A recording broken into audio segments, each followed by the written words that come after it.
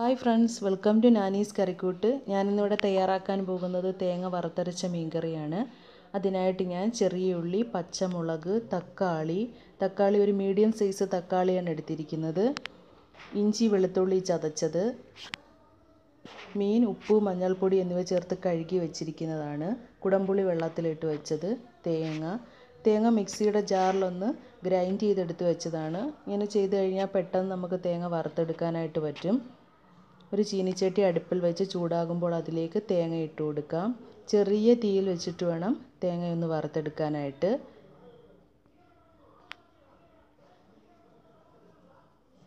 ഇനി ഇതിലേക്ക് അരിഞ്ഞു വെച്ചിരിക്കുന്ന ചുവന്നുള്ളി ചേർത്ത് കൊടുക്കാം. ഇത് നന്നായിട്ട് ഇളക്കി കൊടുത്തുകൊണ്ടേ ഇരിക്കണം, അല്ലെങ്കിൽ എല്ലാ സൈഡും ഒന്നുപോലെ മൂത്ത് കിട്ടില്ല.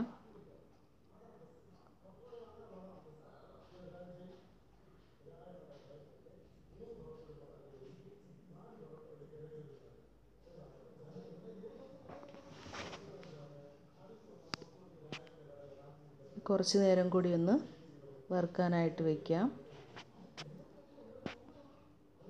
തേങ്ങ നന്നായിട്ട് വറുത്തതിന് ശേഷം നമുക്കിതിലേക്ക് പൊടികളെല്ലാം ചേർത്ത് കൊടുക്കണം. തേങ്ങ നന്നായിട്ട് വറുത്ത് വന്നിട്ടുണ്ട്. ഇനി ഇതിലേക്ക് നമുക്ക് മുളക് പൊടി ചേർത്ത് കൊടുക്കാം. 3 ടീസ്പൂൺ മുളക് പൊടിയാണ് എടുത്തിരിക്കുന്നത്. ഞാനിവിടെ കാശ്മീരി മുളക് പൊടിയാണ് ഉപയോഗിക്കുന്നത്.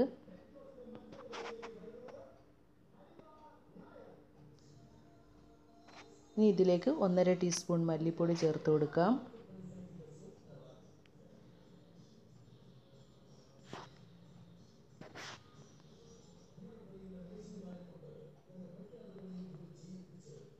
കാൽ ടീസ്പൂൺ ഉലുവാപ്പൊടി,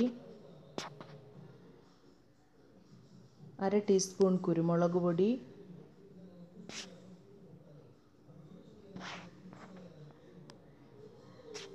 ഇതെല്ലാം കൂടി ചേർത്ത് പൊടികളുടെ പച്ചമണം മാറുന്നിടം വരെ നന്നായിട്ടൊന്ന് മൂപ്പിച്ചെടുക്കണം. അതിനുശേഷം ഇത് തണുക്കാനായിട്ട് മാറ്റി വയ്ക്കാം. ഇത് തണുത്തതിന് ശേഷം ഇത് അരച്ചെടുത്ത് നമുക്ക് മാറ്റി വയ്ക്കാം.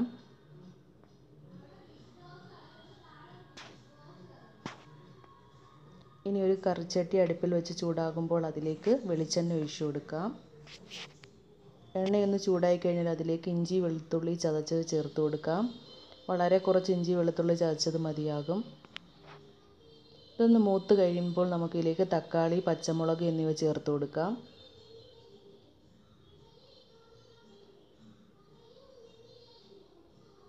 തക്കാളിയും പച്ചമുളകും നന്നായിട്ടൊന്ന് വഴറ്റി കൊടുക്കണം.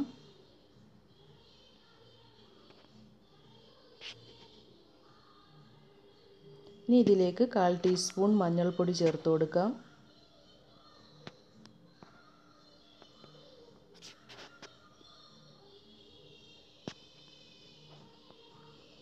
ഇത് നന്നായിട്ടൊന്ന് വഴറ്റിയെടുത്തതിന് ശേഷം അരച്ച് വെച്ചിരിക്കുന്ന അരപ്പ് ചേർത്ത് കൊടുക്കുക.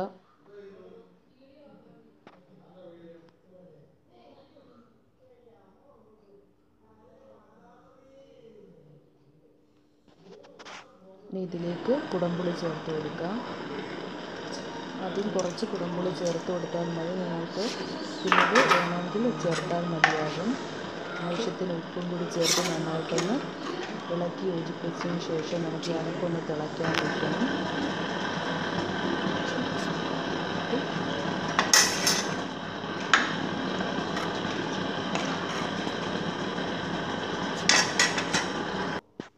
അരപ്പ് തിളച്ച് വന്ന് ഇതിലേക്ക് ഇനി മീൻ ഇട്ട് കൊടുക്കാം.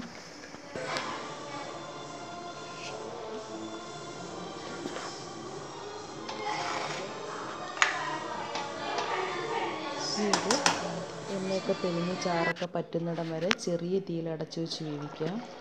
ഈ മീൻകറി ചാറൊക്കെ പറ്റി എണ്ണയൊക്കെ തെളിഞ്ഞ് വന്നിട്ടുണ്ട്.